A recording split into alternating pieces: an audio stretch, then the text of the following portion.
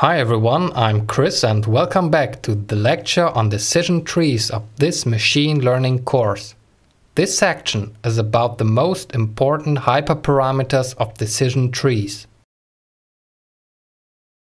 So far, we've seen the idea and the model structure of a decision tree. Further, we learned how to use the Gini impurity to find the best splits. The data can be splitted and splitted. But the question is, how many splits are appropriate for our dataset? Is it necessary to split until every single data point of the given training data is correctly classified? We might run into overfitting. Consider the example on the right side. The classification problem shown here has two different classes represented by the light blue and the dark blue dots. 3 data points, encircled in green, are selected as test data to estimate the quality of the classification. The rest of the data is used as training data to build the decision tree. Most of the training data can be classified correctly with a single split at about x1 is equal to 3.5. On the right half, we have the light blue dots. On the left half, we have the dark blue dots. However, there is a single outlier, a single light blue dot among the dark blue dots. Now, if some more splits are performed, even the single outlier is isolated. This leads to a training accuracy of 100%, so every data point of the training data is classified correctly. On the test data, the data points on the right are classified correctly as well. However, data points near the outlier are classified incorrectly. So here, our dark blue data point of the test data is misclassified. It is the same area than the single light blue data point of the training data. A decision tree with a single split at x1 is equal to 3.5 would give a training accuracy slightly below 100%. The outlier on the left is not classified correctly. But the test accuracy is 100% if we classify according to the most frequent class in the training data. Of course, this is a simple example with only a few data points and just a test data set instead of using cross-validation for model evaluation. But it shows that we need to control the conditions for a split to prevent overfitting of a decision tree on the training data. There are several possibilities to control the conditions for a split. This is done by specifying hyperparameters of the algorithm.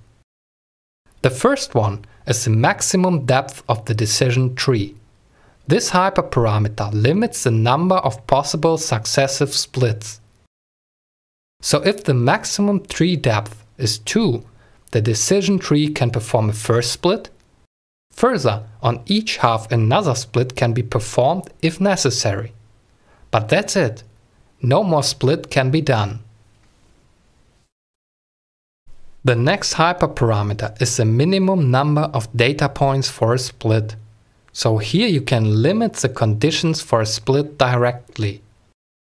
There has to be a sufficient number of data points to perform a split. For example, we can set this number to 10. In our example, you can see that on the right side of the tree, another split might give better training accuracy. However, the number of data points is 7 at this node. Consequently, no further split is considered. Another hyperparameter is the minimum number of data points at a leaf after a split. So a split must give a leaf node with more than this number of data points. These hyperparameters are directly related to the conditions of performing a split. There is another important hyperparameter which is especially important to control the computational costs. So far, we implicitly assume to consider splits with respect to all input variables. However, especially if a lot of input variables are present, it is a valid approach to limit this. A hyperparameter to control the number of variables considered at a specific node for the local optimization can be specified. For the CART algorithm, the variables considered at a node for a split are usually selected at random. This is true even if all variables are considered. If two splits for different variables lead to the same minimal costs, one of them is randomly picked. This is because the variables are considered at random. So it seems a good idea to specify a seed value for reproducible results. So there are several different hyperparameters for a decision tree. We can use cross-validation to find the best choice of the hyperparameters for our data. It should be noted that decision trees consider splits with respect to a single input variable at a time. Consequently, the variables do not mix. This is why we don't need to normalize the data for the training of a decision tree. Last but not least, it should also be mentioned that decision trees provide estimations which are easy to understand and to interpret.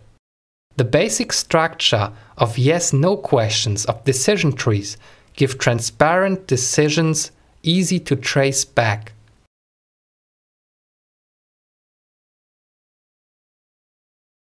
Section finished and lecture finished.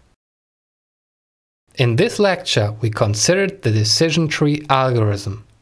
The idea is to divide the input space into regions of a specific class. The splits are chosen by a local optimization strategy. The local cost function uses the Gini impurity to evaluate the separation quality of the split. Finally, we learned about the hyperparameters to control when to stop splitting. In the next lecture, we will consider neural networks. So, thank you for listening. If you liked this video, please click the like button and consider to subscribe the channel. If you have any further comments or questions, please leave a comment down below. So thanks again and see you in the next lecture.